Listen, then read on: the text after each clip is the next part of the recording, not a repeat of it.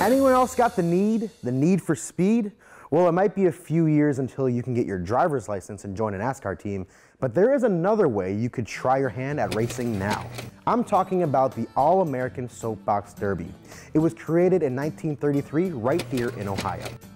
It began when Myron E. Scott, a photographer for the Dayton Daily News, took a photo of some boys racing down a hill in little homemade cars. Scott noticed the cars looked to have been built using soap crates and had 4 wheels, so he dubbed the race a Soapbox Derby. Scott thought organizing the races could be a fun event, and so he talked to his boss into sponsoring a series of Soapbox Derbies during the summer of '33, as well as another race the following year. More than 300 children came out to participate, along with 40,000 people that came to watch the 1934 race. But wait till you see the other entrants in the 1935 Derby. There'll be everything from cracker boxes to cheese boxes on wheels. Only a few short weeks until the starter's gun bangs away. This gained the attention of the General Motors Chevrolet division, and they agreed to sponsor an annual event. With the sponsorship came a change in location for the race, fined by the residents of Dayton who were a bit annoyed by the first race's disruption. The city of Akron lobbied to host the annual event and won. It was a good fit since Akron is called the Rubber City because of their involvement in tire production.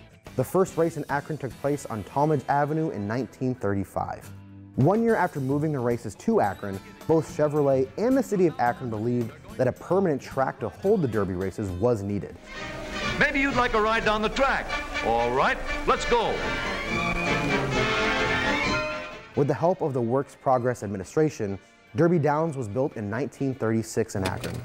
The Works Progress Administration, or the WPA, was part of President Roosevelt's New Deal program to help the country after the economic destruction caused by the Great Depression. The WPA employed men without jobs to work on projects for the community. The WPA even included artists to design posters like this one for the races. Pretty cool that the kids' races were able to create jobs and make people smile during some difficult years. Since 1933, there have only been a few times when the races haven't taken place. A 4-year hiatus during the Second World War and an early end to the 2019-2020 racing season due to the COVID-19 pandemic. And while it first started mainly as a sport for boys, the race opened up to girls in 1971. And it was only a few years later, in 1975, when Karen Steed from Pennsylvania was the first girl to win the All-American Soapbox Derby. Over the years, a few things have changed. The cars are not made from soapboxes, for one thing. They're carefully designed to meet race rules and go extra fast. But still no motors in the cars. It's all about using design and gravity going downhill to pick up speed. The Soapbox Derby has grown into a national and even international competition, but the final championship race still takes place at the All-American Derby in Akron. So no need to wait for NASCAR, you can build your own Soapbox Derby car today.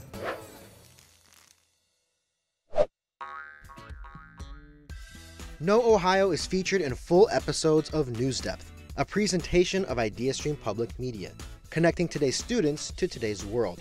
To know Ohio a little better, visit newsdepth.ideastream.org and click the Know Ohio button.